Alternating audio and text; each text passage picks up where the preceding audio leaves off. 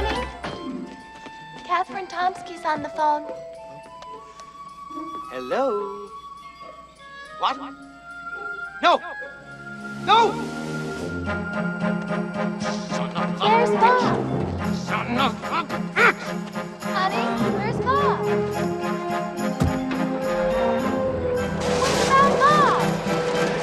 What about Bob? What about Bob? What about Bob? Male or female?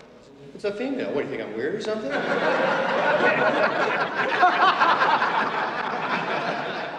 But it reminds me of my favorite poem, which is roses are red, violets are blue. I'm a schizophrenic, and so am I.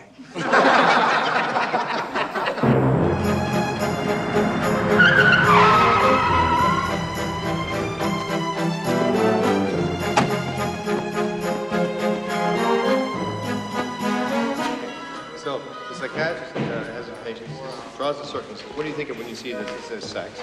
That's not the joke yet. Wait a second. He draws a picture of a tree. He says, what do you think of that? What do you think? He says, sex. All right. And he draws a picture of a car, a house, sex, sex, sex.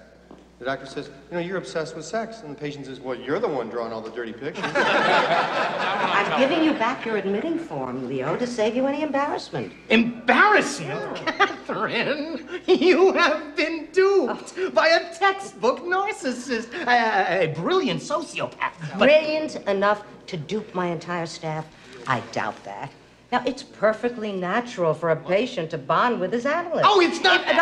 If you want to be rid of him, just tell him you won't treat him anymore. Catherine, that's easy for you to say. The man is human crazy glue. No, you should never have let him sleep in your pajamas, Leo. Oh, I can't believe that I'm hearing this.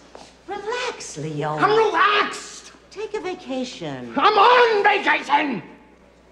Maybe you should check in here for a few days. Get a handle on things.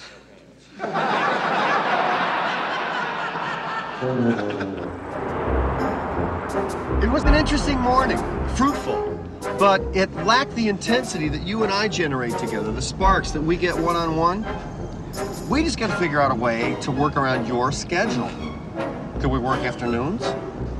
2 to 4, 3 to 5, Monday, Wednesday, Friday, Saturday, and Sunday?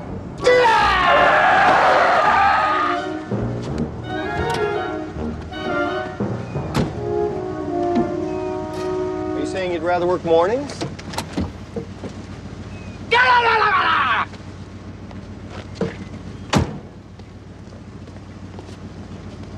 It's a combustible relationship, isn't it? Is it just you and me, or is it you and everybody?